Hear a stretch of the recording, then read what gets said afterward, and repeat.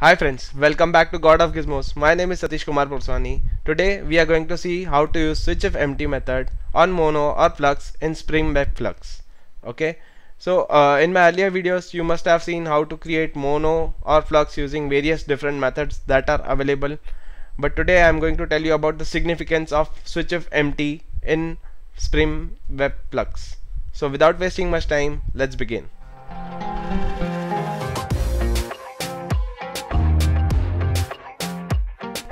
So moving to IntelliJ, we can see I've created this class, okay, learn SwitchIfEmpty, and you can see I've created these two methods which are actually mocking the database calls. Okay, one is will be returning the value after some duration, like randomly I've set that to delay it for some few seconds.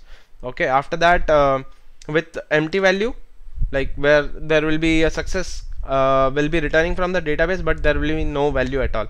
Okay, so in that case I've also delayed it for few seconds and then it will be returning a success. Okay, we will be using these calls to test our SwitchIfEmpty. Okay, moving forward, I have created one more method that is inside empty, and this method we will be using to call whenever we are calling SwitchIfEmpty, so that we get to know our SwitchIfEmpty is being called, and this is what the value will be returned if SwitchIfEmpty is called. In the console you can see this value getting printed, and in this case, like where the value is coming from the database, there will be my value coming in. Okay, so you can see I have also stated some start time and end time, but that's okay, you can ignore that. It was just for like how much seconds or how much random seconds it is taking, so that's fine. You can see these are two calls we'll be making. As of now I've commented out the empty one, okay, but I've kept the value, the database call which is returning the value. Okay, so I will be using this object of Mono, and I will be doing a map is just a simple transformer, so I will be showing this in my upcoming videos, but as of now you take it as a transformer. Okay, just transforming the values that are coming in.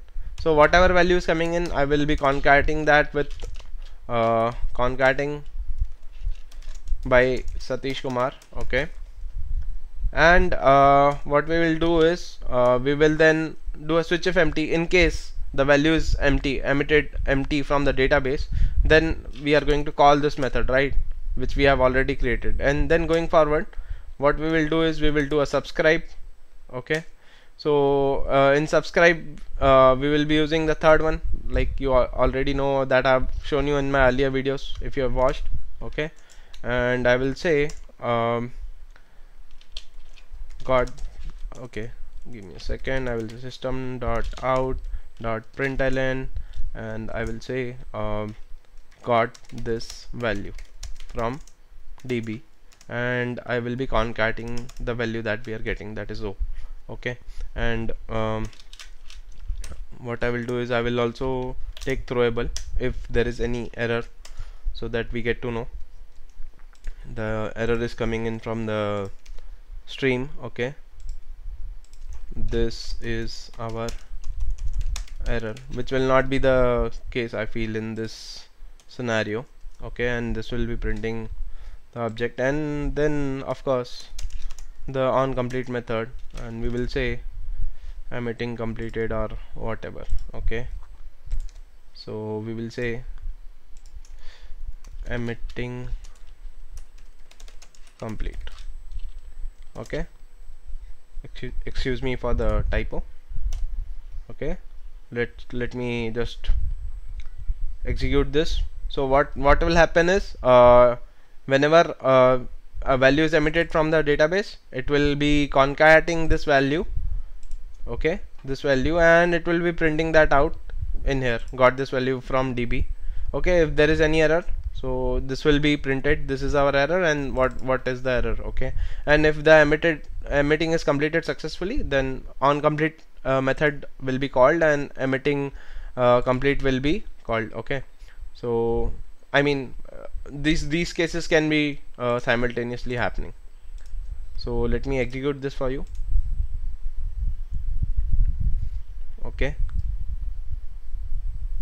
Okay, so now you can see what is happening is SwitchIfEmpty is being called. Okay, got this value from DB, so my value has come up, and you can see this is the string that has been concatenated. Okay, so my value is coming in from the database, got this value from DB is coming in from here, and concatenating is coming in from the transformer or the map. Okay, then you can see the emitting has completed successfully, and this is the time that we have noted. Okay, now you can see even if the value that is coming in from the database, still our SwitchIfEmpty is being called. So that is incorrect. We do not want that to be called. Okay, so in that case what you can do is, you can actually, if you are emitting a mono, you must be knowing whatever you are emitting, you have to use mono.defer. Okay, in mono.defer you will have to call this method inside that. Okay, and now we will execute this again. So you will see all the values will be coming in properly, like this value, these two values, and this will not be coming in because the value is getting emitted from database, right? So I will be executing this again for you. See, now since the value is not empty from the database, the mapping is happening and emitting is getting completed after like consuming the value. Okay, now let me call this method where we are just emitting a empty value. So in that case mapping should not happen, because mapping will only work if the value is coming in from the database. Okay, but like we will be getting this complete event and whatever the value which is getting printed inside empty method. Let me execute this for you.